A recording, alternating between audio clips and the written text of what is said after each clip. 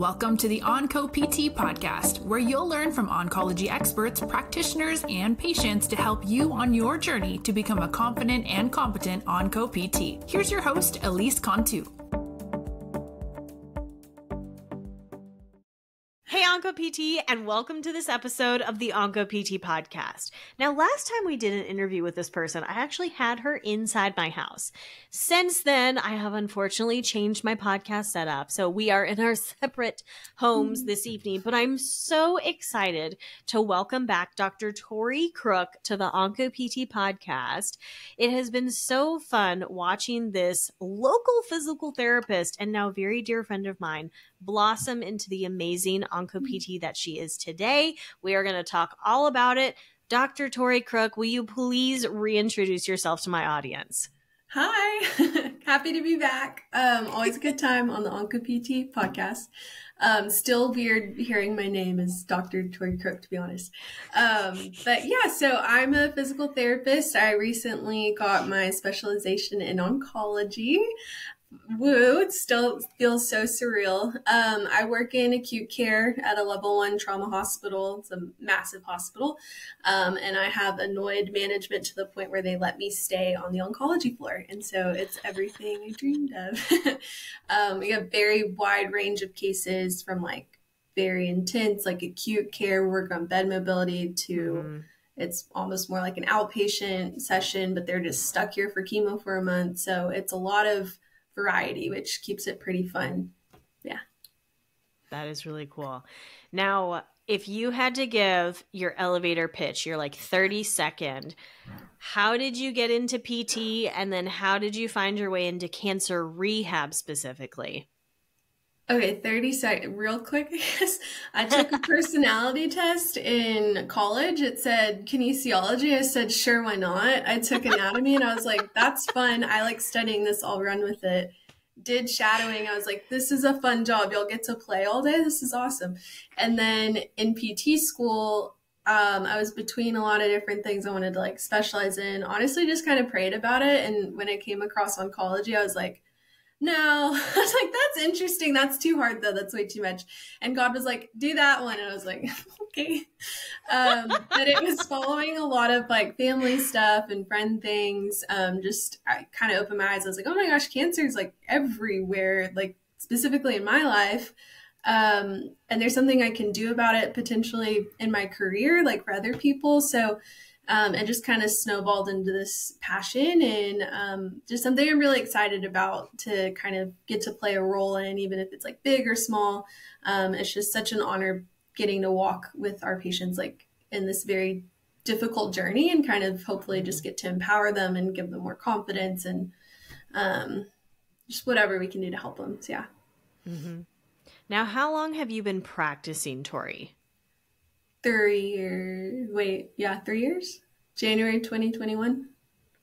The 3.5? Yeah, right? 3.5? Yeah, like 3.5 years now. Very cool. Yeah. So at what point did you decide you wanted to then specialize in oncology? I think like half a year before graduation in PT school, actually. Yeah, because when I was like praying on like, oh, what do I want to do? I was already thinking like, what do I want to specialize in? And our school is real big on talking about like board specialization and stuff like that. And a lot of our professors had one in like neuro or geriatrics or ortho. So that was kind of almost like the standard at that time, just because that's what we were surrounded by. And so in 2019 was the first year for the oncology specialty. And 2020 was whenever I'd kind of like learned more about the oncology being an option, and I was like, okay. So that's kind of when the seed was planted, and it just got stronger and stronger, especially as like I learned it was really hard, and then people told me like, oh, maybe you can't do it. Then I was like, okay, I'm gonna do it then. Like, tell me I can't, and I'm doing it twice. Like, I'm just stubborn. That sounds like me. I think that's why we bonded so much. Yeah. What did you know about oncology specialization specifically before you started the process? Not much. Yeah, honestly, not much at all. I was very confused. So I was like, this sounds so cool. And the podcast actually helped a lot. learning like, okay, what even is onco PT? Like, I want to work in this field. It sounds so cool, but like, what does it even mean? So like podcastings on like social media, just kind of learning like, okay, what are the groundworks? What are like examples of where this type of therapy is different than what you'd like normally do? So I think that was kind of the first step. And then learning more about the specialization specifically was definitely like meeting therapists that had their specialization or were currently working towards it, and kind of hearing their different takes on how they approach their practice and like the process of going through. So I think just a lot of social media kind of stuff, but then also like networking was big. Yeah. What did you know about the actual ABPTS oncology application and then kind of preparation process for the exam? Because I think a lot of listeners have this idea of like, I want to specialize. I want to be really entrenched in oncology and know all there is about oncology. But then when we kind of transition or like, you know, start really getting into the actual process, like the logistics of the ABPTS oncology process, I think a lot of people get kind of discouraged or confused and then don't pursue it. So what did you know about that, the process before you started that? I knew to call you. Honestly, I was like, I'm not good at like paperwork things and navigating websites. That's not me. I get very confused and overwhelmed. I'm just like, let's close it and we'll worry about it later. So yeah, honestly, knowing that there was a resource through your whole like platform with like the Onco PT boot camp and like the case study workshop, all of that, I was like, I need to do that because I just trying to do it on my own. I just get really confused. So the whole like website and like going in and like creating like your account and the application and all that, like it got confusing for sure. So it was great like kind of having guidance through you and then talking to other people that had already taken it. But yeah, I would say the logistic, I'm just not a big logistics person, and that was very confusing to get started for sure. And if you feel that way, that's fine. Like you'll get there. You'll just call Elise, like you'll be fine. For real though, like that was one of the things I almost didn't make it to the point of like preparing for the exam, because that was the same for me. Like the application process felt really overwhelming. Looking back on it, it is okay. Like once you figure out what you're doing, it wasn't that bad. But just the process of, like you said, kind of getting logged into the system, doing the application. Honestly, the case report was very, very challenging for me. And so once you get past that, it's like, oh, okay. You know, that's where you kind of get into the, you know, the reviewing about the oncology things, the treatments, the side effects, what we do for this patient population. I was like, oh, I got that. I can learn about that. But the paperwork side of things, I'm with you, Tori. I think even logging the hours was like, wait, what? Because I was going way too in depth and way too like detailed and stressing myself out with counting all my hours. Like, so I'd have my schedule for the day and I'd circle all the patients that were oncology related, and then like the time and be like, okay, I got 3 hours of oncology today, and like add it. And I was like, that was crazy. So really it's more of like a percentage. And so by the time I was actually due to like submit my hours, I had been moved primarily oncology floor. So it's like 90% of my caseload was oncology. So nice. You gotta make sure you get your hours, but it's not like on this day I did exactly 20 minutes. Like it's not that specific. Like don't lie, obviously. But I definitely stressed myself out with that for a good while.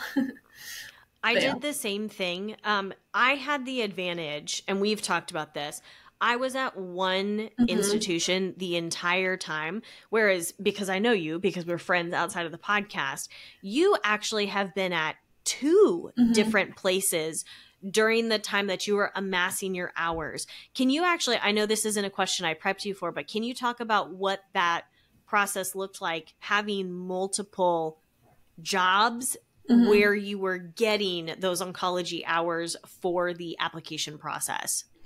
As far as like my first job, by that time, like whenever I was calculating the hours and stuff, I had already done that more on like an average. So based on like, okay, so this many patients a day and like blah, blah, blah. and they were all oncology at that point. So that made that easier. Yeah. But then it was reaching out to my old manager to sign off to be like, hey, that's accurate, approved and all that. And that was scary because I was like, is this still your email? Like, I don't know. So that was kind of like nerve-wracking, but I was like, it was fine. He signed it. It was good. No problems. And then I overly stressed myself out with my current job in acute care, tracking the hours. And then when I went to go talk to my supervisor, and I'm like, I don't know if this is completely accurate. She had just done her wound care one. And she goes, girl, just round. Like, what are you doing? Like, just don't tell me it's like 5,000 hours and you've like whatever. And I was like, oh, so it wasn't as stressful as I thought. And I think we might have undershot it a little bit, but I was well over the, how many is it? 2,000 or 3,000? 2,000? It's last I checked, it was 2,000. 2,000. Yeah. So it's a little over that. Nice. A good chunk, I guess, but yeah. Nice. So yeah, talk to someone who's done it and they'll talk you off the ledge and it'll be a little easier because I was freaking out for a minute, but yeah. Yeah. So at this point, you've now committed to the process. You're, going through the application, you're writing your case report. I offer, and this is something that we're talking a lot about today, I offer my signature course, which is called Oncology Specialist Bootcamp, which helps physical therapists prepare for the exam and to really step in to their role as a sought after specialist in cancer rehab in their area. At what point did you decide and say, I am going to enroll in Oncology Specialist Bootcamp? Probably after like the 5th day of staring at my computer screen and nothing had been written. But yeah.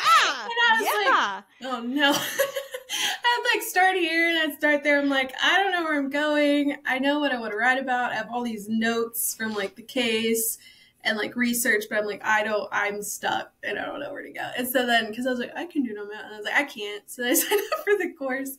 And it was just so helpful because it breaks it down into like all the sections you've got to do. And it makes it way less like stressful and overwhelming. So instead of this giant paper, it's like, just write this one sentence. That's the only thing doing that part. Okay. Now make a table. Like it was just so much easier to like put it together that way instead of just staring at it and be like, I have to do this and I have to do that and I have to do this and that. And then I did nothing because it was scary. Yeah. So, yeah, do the course. It's fine. It's so helpful.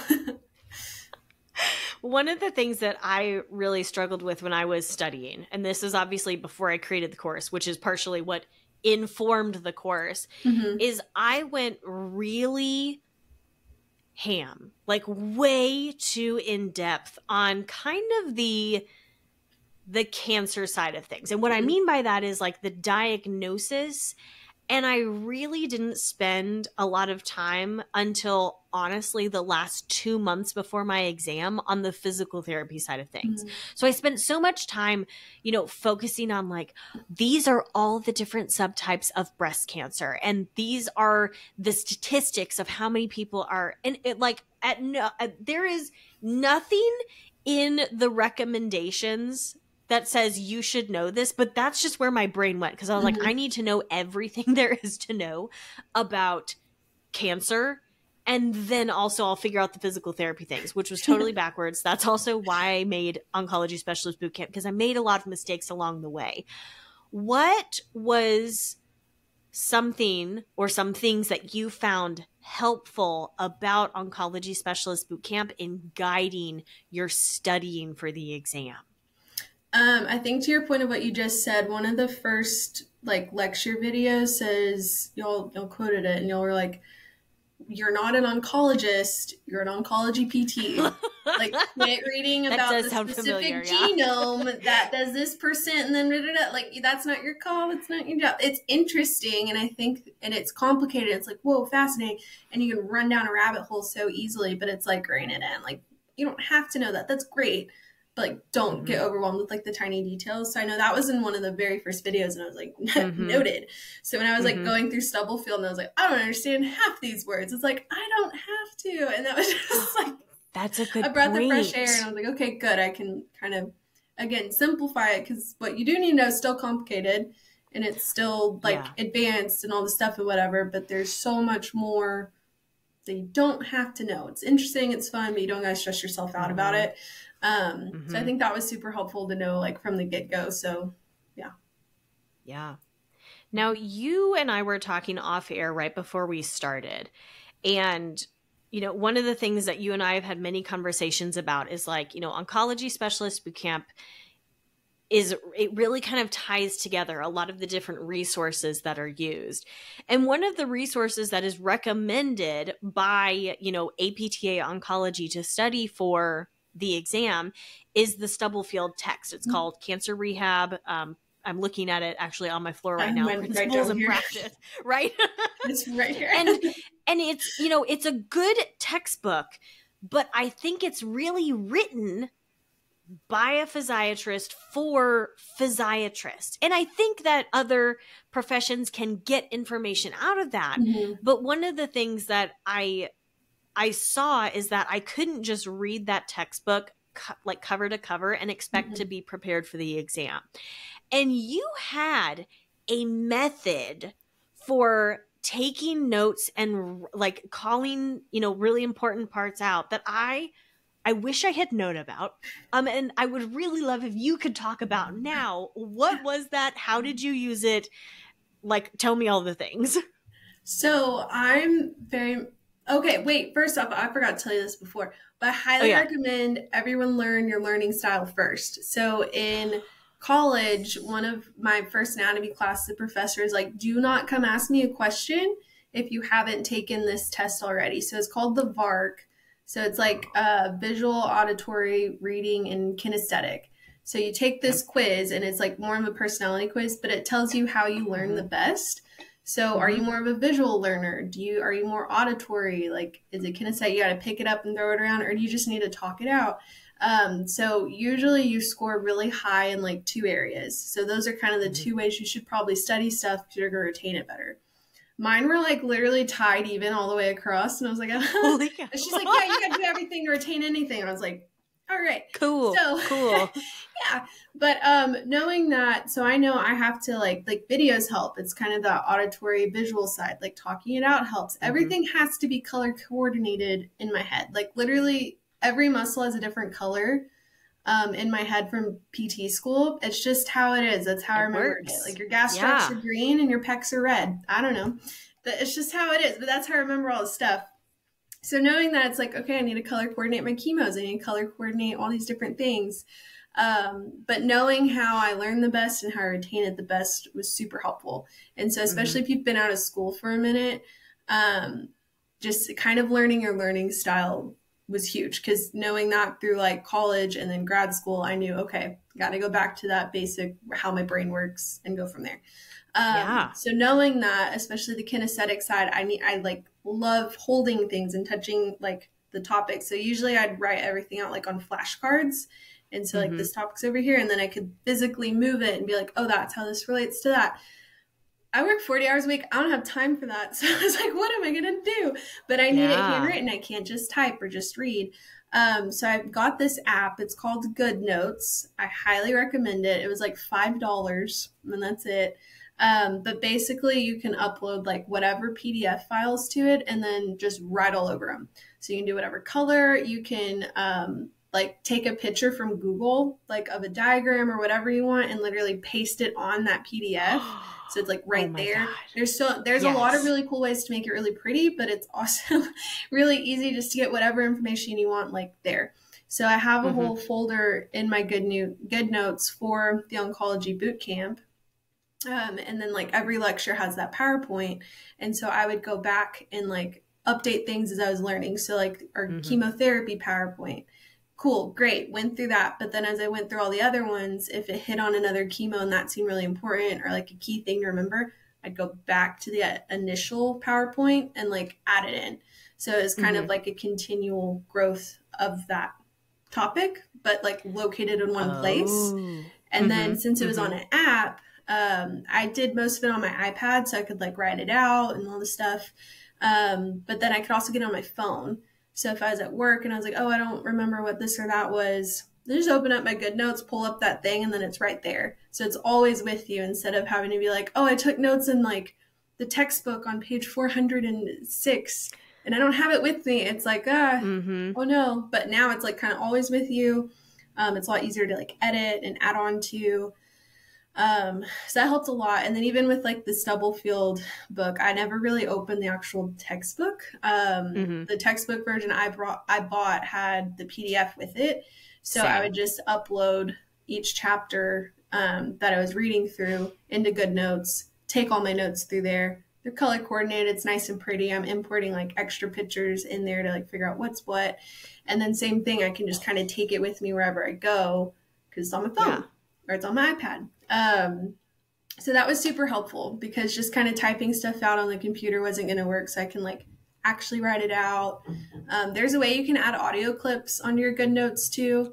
I didn't do that because I don't want to hear myself talk that much.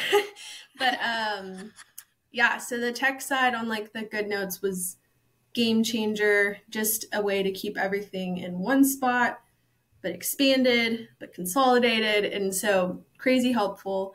The other tech savvy thing, so is Circle, right? Is what the app we're on for the course. So download the app. I don't know why I was like, oh, I can only do it on my computer. Then when I finally got the app, I was like, wait a second. Can I watch these videos just on my phone? So when I walk my dog in the morning, I would just put it on. And so I'm not like intensely studying, but it's like active listening while I'm walking like to the videos. So it's just repeated exposure to like all the content. And it's not like overwhelming or burning myself out as much. It's just like, let's just listen. And like here and there, you're like, girl, call this, call that. Or at least whenever you go and sit and study it for real, it's familiar. So that was big too. And then like just playing like oncology YouTube videos when I was cleaning my kitchen, the same thing. I'm not actively like learning, but I'm hearing in the background. I'm like, oh, that's interesting. And so then when I go back and like study, it's like kind of already there. So that was helpful. There was another app called Speechify. So that one, same thing, you can upload PDFs and it'll read it out to you. It also has like an AI component, so it'll summarize the whole article for you. So if you look at the study list for the exam, it's just 5 jillion articles. Overwhelming. It's insane. Like, don't go read every single article for bit like that. You can't. You wouldn't learn anything from it. And you'd learn some stuff, but not all the stuff you need to know and how to apply and all that. But some of the big articles, like the Maltzer article and stuff like that, I would just put it on Speechify and then just have it play and just read it to me while I did things. And the same thing, it's just like continual like exposure, and I'm not having to actively sit down and just focus. I can do whatever I need to do, but I'm hearing it. And then you can also pick the voice. And so Snoop Dogg is one of the voices. So Snoop Dogg read a lot of oncology articles to me, and it was like fantastic. Like, I thought it helped a lot. It's a good app. Yeah, all the apps. GoodNotes, Speechify, Circle, do them all. That's, first of all, I can't believe I haven't heard of these apps before. Like, you introduced me to GoodNotes literally before this, and I'm learning about Speechify right now in the interview. I will be linking to all of these in the show notes, but I want to pull out. So again, I feel like I studied in the dark ages compared to you, Tori, because you were like in the year 3000. But I want to back up what Tori said about, so my textbook, my copy of Cancer Rehab by Stubblefield, same thing. I have the PDF, and I would use that to search for topics, which I found so useful.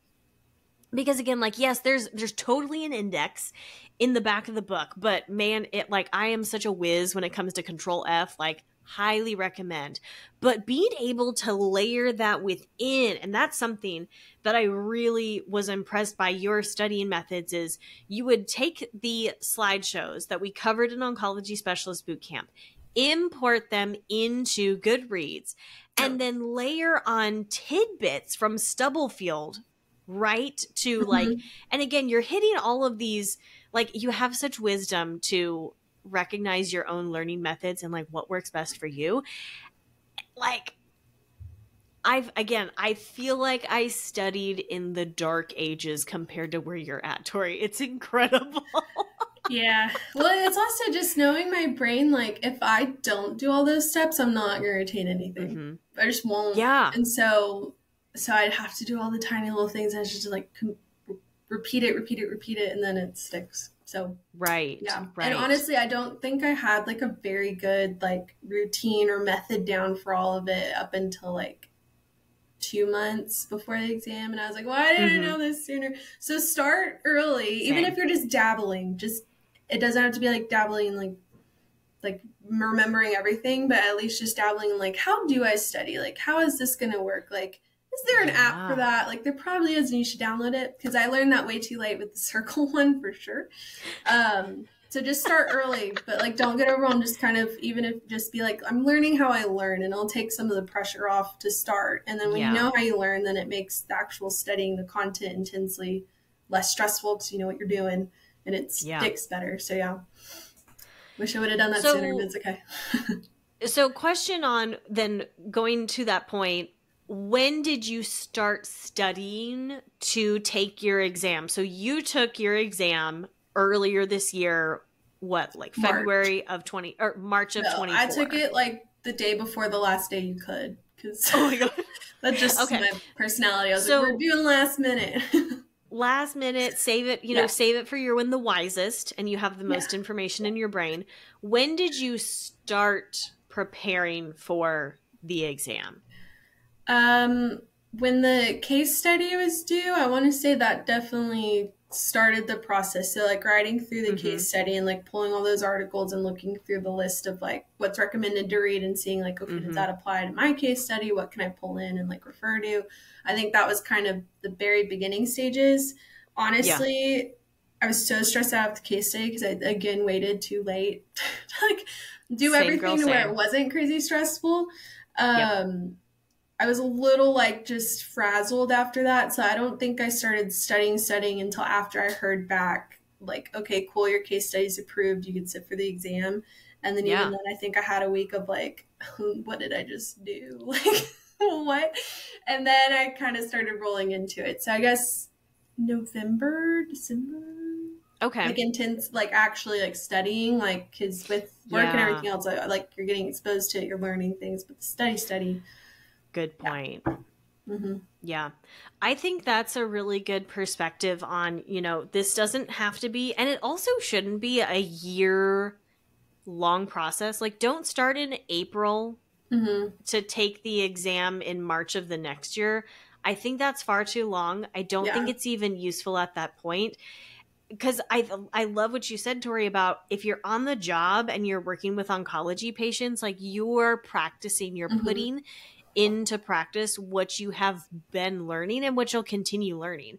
And I think that's also a really important point of, you might go over something in a study session, for example, and it's not until you've actually had an interaction with the patient and then you're reflecting on it saying, oh, that's what that means, or that was helpful in this case here. So again, you don't have to make this your full-time job of studying when you already have, because again, like Tori's mentioned, Tori works full-time. Tori also has a engaging and active social life where she hangs out with friends and you go to workout classes and do all these things. Like you were not a hermit for a whole year leading up to this exam, were you? No. Exactly. Yeah. Exactly. Yeah. And I think like that was again, knowing myself. And so I knew like if I just exclude myself from like everything and only study and I'm going to get burnt out so fast. I'm going to be like more stressed out than if I just try and delegate my time better.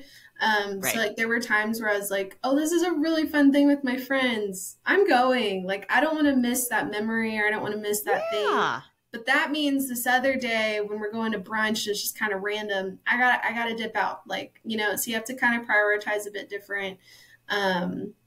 But also like live your life, like I went on a trip to Montana in January before the exam to go see a friend, and we like went skiing and all this stuff. Great, cool, fun. Should I have studied more?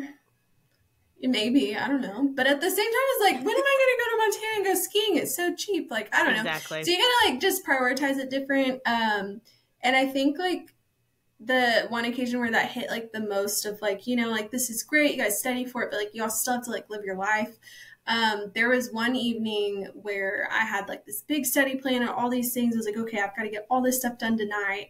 And then found out that was actually the night for a funeral for one of our patients who had recently passed. And so a lot of the nurses were going. They're like, are you going? And I was like, yeah, okay, yeah, I'm going. Like, because why are we doing this? Like, it's not like, don't get me wrong, I like adding letters to the end of my name. It's fun. But like, that's not the point. It's like, she was the point. Like, getting to like help her like through her journey as best I could until we couldn't. Like, that was the point. So getting to go to the funeral service and just kind of show the family like, hey, like, we really care about y'all. We really care about her. That meant a lot more than getting to sit and like study about it, if that makes sense. So it's like kind of prioritizing things and just really remembering like what's going to keep you, you know, by the end of it all. You don't want to like get done with the test and look around and be like, oh no, like, what do I do now? Like, it's a balance of it all. So yeah. Yeah. Well, and again, focusing on, you know, at the end of the day, this is not about putting extra letters behind your name. Yes, is that cool? Do I love that? Do I love a certificate as much as the next person? Yes. But like, we don't do this for the pin. We do this because it's helping us become better clinicians to show up in our own communities to help patients. And Tori and I have, I think, a very maybe unique, but also probably not that unique situation where we live. So again, spoiler alert, Tori and I live in Fort Worth, Texas. And Fort Worth, Texas, I think is the 13th largest city in the United States. It's actually pretty big. And at the same time, there is such a lack of cancer rehab available and accessible to patients that like Tori and I are the only oncology certified specialists that I know of in Fort Worth, Texas. Yeah. And that is not okay. Like, it's cool. And if we're like, oh, we're so cool. That is not okay, because that means that patients, unfortunately, are not getting the care that they need unless you, the listener, show up for the patients like Tori is doing. Tori, now that you're on the other side of it, first of all, what were the results of your exam? Eventually you took the exam. Like, what happened? I got an email and I opened it and it was like, log in. And I was like, are you kidding me? And then I forgot my login. It took forever to log in. And I was like, forgot password. And so like 5 minutes later of like panicking, I logged in and it was like pass. And I was like, liar. No, I didn't. And so then I went in and I read like all the score and it shows you the whole chart thing and like that you passed. And I was like, oh, I passed. So it was crazy. Yeah, but I passed. I still don't believe it, but we're running with it. So we're here. You definitely passed. Like, I definitely saw this certified specialist. I saw your name on a list. So I saw my name on legit. The email and I was like, what? Exactly. And then they sent me like an email to like add this badge to your email sign off. And I was like, okay, great. Oh my God, sure. So again, spoiler alert, Tori passed the exam. Now that you're on this side of it, Tori, and you've mentioned a little bit about this, but I'd love to know more. How has preparing for the specialty certification exam affected your practice and what you do every day with your patients as an onco-PT? A lot. So I think regardless of if I like passed or not, even leading up to the exam, there were certain patients where I was like, oh my gosh, had I not been studying, I would have completely missed this, or not gone about it as safely as I should have. Like, we had one patient who had multiple myeloma. He had a really gnarly like metastasis like in his hip, and just the way he was presenting, I was like, oh, because we already knew he had spinal fractures. His case was very complicated. It was unfunded, undocumented, had to get back to Mexico. We had to figure out all the charity stuff like at the it was a lot. He was the coolest dude though, and my Spanish is not good, but he complimented it. I was like, you were very nice. Oh, that's so sweet. He was so nice. But yeah, so anyways, the way he was presenting after reviewing like the Morales criteria and like really reading through all that stuff, I was like, you are such a high risk for like pathological fracture. So like we need to not work on just walking because that's acute care, just walk them and blah, blah, blah. It's like, no. Like, let's be real specific on what we're doing here. And so he couldn't tolerate standing super great for a long time. So I was like, let's not do that then. So we worked a lot primarily on wheelchair transfers, kind of changing up how he did that too. So he could tolerate getting into a car, worked on different positioning in the bed because he'd have to tolerate being in a car for a long time. He had like a TLSO and all that, like for support. We talked about like pressure points, like all that. And then just reiterating over and over again to the family, I was like, it is not important that you walk a far distance right now. I was like, if that's crazy painful, I was like, you need to sit down. Yeah. And then using the wheelchair for cardio at that point. So like we're seated, walking, you look kind of silly, but I call it like a hospital bike because we don't have bikes. But it's like we're taking pressure off where that med is and you're still moving. Yeah. And then even them just having to push themselves with their arms, they get winded pretty quick. Like it's a workout. Absolutely. So kind of just changing everything I would have done versus like, oh, let's just make him walk. And like, right. Are you wrong doing that? No, but also, yeah. And so just kind of seeing how like my like mindset changed on like certain cases and like just these key things I might have missed or like overlooked had I not been studying. Like even we have some APML cases. And so after reading in Stubblefield specifically about like how arsenic affects like the pulmonary system and all that, I was like, holy crap, we better condition these patients like crazy. So I have one patient right now and he's 27 and he's fine. Like acute care therapy wise, like he's walking up and down the hallways all by himself, like no problem. But when we first started working, his heart rate was like 140 after walking like 50 feet. And I was like, that's not good. Like you're on arsenic. What are we gonna do? So we've been like progressing him and stuff. And so now we're to where he can walk all day and he's fine. Like he's saying like 120s, which is still high, but I'm like, okay, like we're monitoring this well, like you're tolerating this activity way better than you were before. So now we're working on stairs. Like he doesn't have to climb multiple flights of stairs to get in his house. Like, but he's 27. He should be able to go up and down a flight of stairs without wondering his heart's going to explode. So that's like the new thing we're doing to kind of like push him and advance him and all that. Versus like, had I never studied for any of this stuff, I would have completely overlooked the specific chemo he was on. I would have been like, oh, like we're acute care. Like you're great. You're good. You're safe to go home without thinking like, okay, how many more cycles of chemo do you have? Like, how is this going to affect you? Like, you're so young. What can we do now to try and like preserve your health the best we can? So, certification or not, like just having that knowledge and being able to help like people just a little more specifically has been like really cool. So it's been fun. And, you know, again, I think this needs to be called to the front of listeners' minds is it's not that you would have been doing like terrible rehab, but you're doing great rehab, extremely intentional, and a lot of, you know, forward thinking that I don't know. And I mean, like, heck, first of all, I'm not in acute care, so I'm not thinking about these things. I work entirely in outpatient.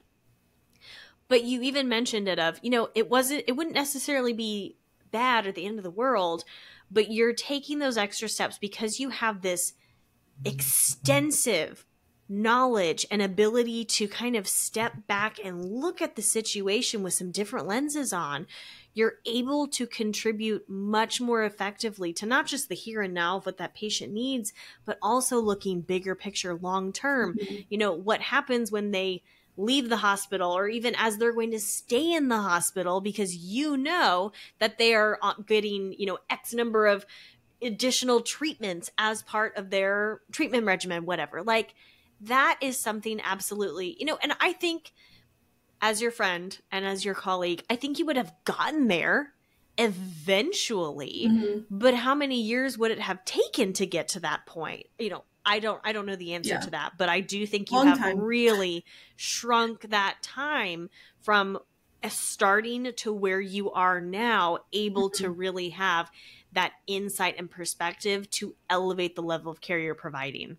Yeah, absolutely. I mean, yeah, like just kind of thinking, I was talking to one of my friends about it. I was like thinking of the patients I had as a new grad. I was like, I feel bad for them because I was like, did I know what I was doing? I don't know. Same. And then even my patients from last year, I was like, shoot, what did I miss? But you know, you do the best you can, you show up the best you can. And I think just studying in general for the exam is going to help you show up way better than you are now. Like no matter where you're at, it's just going to help you. It's not going to hurt you. Maybe your ego a little bit if you don't pass, but that's not the point. It's to help people. And like, absolutely. I know residencies, they have a better statistic. It's like, if you do a residency, it's supposed to like advance your clinical knowledge by like 2 or 3 years. think it might be 3. Mm-hmm. I don't know. That's what they usually say when you do that. Right. And so after I passed the exam, my mom called. She's like, so is this like the equivalent of you doing a residency on your own? And I was like, woman, what? I was like, I didn't think of that. Because you can either do residency to qualify to sit for the exam, Right. or you calculate all 20, like every minute you see a patient, and then you can qualify to sit for the exam for hours, which I did. And so the end goal, though, is like, you're board certified. And I was like, that's crazy. And so if residency is supposed to advance you that many years in your career, and the end goal is to get you your certification, like just getting your certification, Right. obviously, like you're advancing yourself by doing that work and putting the time in. So yeah, when my mom said that, I was like, what? That's crazy. Smart lady. So Well, I mean, you've got it from somewhere. Like, yeah, I guess come on, so. girl, give yourself some credit here. Like, whoa. Yeah. What would you tell somebody who's considering sitting for their specialty certification and is thinking about enrolling in oncology specialist boot camp? You should have done it yesterday. Yeah, like don't wait, just do it. It's so helpful because, I mean, when I was trying to like figure out how I'm going to study and I was downloading all 5 million articles, I was like, I can't read this. I can't. I was like, it's not going to stick. It doesn't make sense. And there's not another study course for this exam out there. And I mean, multiple people have taken this course and like passed. I don't think there's a bad review on it. And if there is, they're probably crazy. But I mean, because it was so helpful. I mean, you got the PowerPoint, you got the videos, you have you to reach out to. There's like the online community. You can like go in and like ask questions. There's the office hours, there's specialist talks like in the different like niches. So like pediatrics or like acute care, like things like you probably won't see any day in your practice. You get a specialist that comes in and talks about it specifically. So, I mean, there's just like a wealth of knowledge all in one spot, and it takes this crazy overwhelming task and like breaks it down into chunks where like, okay, I can do this. It's still hard. Don't get me wrong. You still have to put the work in, Absolutely. But it's like way like more tangible and like doable than just the list of articles and just hoping for the best or reading a whole textbook. Like, I don't know what to do with that. So yeah, you should have signed up yesterday, but you can sign up today. It's not too late, right? Yeah. Never. Yesterday was better. Today is still good. Absolutely. What advice would you give to the listener who is about to start preparing for their own oncology specialty certification exam? Oh gosh, it's gonna be great. It's gonna be fine. Believe in yourself. I think it's the big one. I think there's definitely a lot of imposter syndrome. And I was like, who am I kidding thinking I'm gonna sign up for this and pass it? Like, I'm crazy. But also like as you're learning stuff, like talk it out with people. So like talking to my coworkers and being like, hey, I read this and da da da. They're like, we have absolutely no idea what you're talking about. I was like, oh, really? And so that actually kind of helped to just kind of be like, okay, this is different. This is specialized. Like what I'm learning isn't common knowledge. Like I'm doing okay. And then also talking to other oncology PTs and be like, okay, I learned this thing, but like, how are you applying it in your practice? Like, how's it really going to look whenever we take this test? And it's more of like a case-based scenario. So I think chatting a lot with people was very helpful. Just to kind of give yourself a reality check, but then also give yourself a pat on the back, like good balance of those two things. Yeah. Well, if you enjoyed listening to Tori talk about all the things specialization today, you are definitely going to love Tori's presentation at our upcoming Cancer Rehab Community Conference. Tori, can you tell us a little bit about your session? I'm going to talk more. It's crazy. I love talking about this stuff. So my session, I'm blanking on the official title of it. I think it's like a paradigm shift. Paradigm shift. Yep, that's what it starts with. I know that for sure. Acute care oncology. Yep.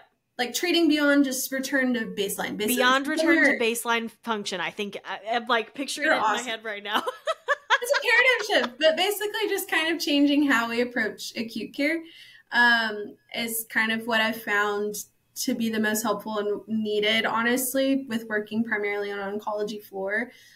Because like my example with my patient that we're just doing flights of stairs to like give him some more increased cardio and like something challenging because he's young and he's going to need this. That's crazy. If you ask like a lot of like acute care therapists, it's like, no, discharge, discharge. Like, he's safe to go home. We did our job. We're done. And it's like, that's not really the case anymore though, because like, yeah, cool, he can go home, but like, what are we doing to make sure he doesn't come back? Because just American healthcare is wild right now. And so, little spoiler alert, but one of the quotes I like kind of took and ran with this idea on is that the ER is the new primary care. You got back pain, you're going to the ER because it takes 6 months to see your PCP. So if that's the case in the ER and it's not typically like your actual like emergencies it was designed for, then what's getting admitted? Probably not your typical thing that we're actually designed and built for admitting and seeing in acute care. And then especially in oncology, it's like everything's changing day by day as far as like how we're going about treatments. So we're getting these patients in. So we get a lot of like leukemia admits. They're there for a month minimum. Absolutely. But again, dude, they walk in and they're totally fine. Like, we eval discharge. 3 weeks later, they're almost bedbound and they got to go home in a week. It's like, what could we have done to maybe like help prevent that, or like at least lessen it, or at least guide them through it and get them to where they're still mobile and safe to go home. So yeah, it's just kind of changing our mindset on that, because honestly, just healthcare is not the same. We're in an old system with new problems. But yeah, so that's my talk. It's crazy. Oh my God. I really love, and I know I didn't necessarily cue you up for this, but some of what you've talked about being how your practice has changed after specializing, and seeing that come through in your upcoming presentation at the Cancer Rehab Community Conference is really exciting.